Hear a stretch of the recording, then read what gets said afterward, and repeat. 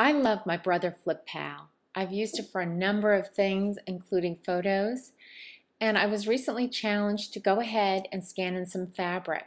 So as you can see in this picture, my fabric is a little bit too big for that Flip Pal window.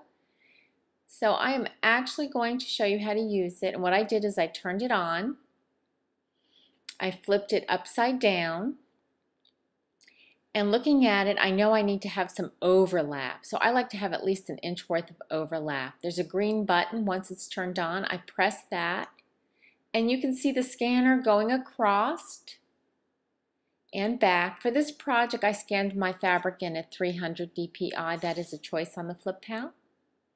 Now I'm going to slide it down. Now we're going to scan the second section so that we can have both sides capture. And once we are done with that, we will have the software itself actually knit these two photographs together, and it's very easy. As you can see, the scanner has completed. So our next step would be to turn it over, turn the power button off, and then we're going to actually take the SD card out of the unit and put it into our computer. When we put it into our computer, what will happen is that the software is actually loaded on the SD card. It will pull up. You have a choice. You'll click on Easy Stitch.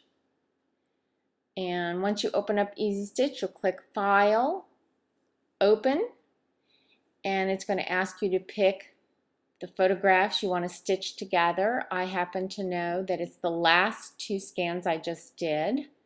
So a little bit of motion sickness, and now I'm going to pick the last two scans. I'm going to click Open, and the software is automatically going to match this up because I remembered to do a nice overlap when I was scanning. This is a wonderful product because you could use it for your wallpaper, your fabrics, of course for photos. It just gives you a multitude of opportunities for your digitizing pleasure, and it's sold by Brother. So if you don't have one, you may want to stop by your Brother dealer, and if you do, you need to turn this video off and get playing, and I'll talk to you soon. Thanks.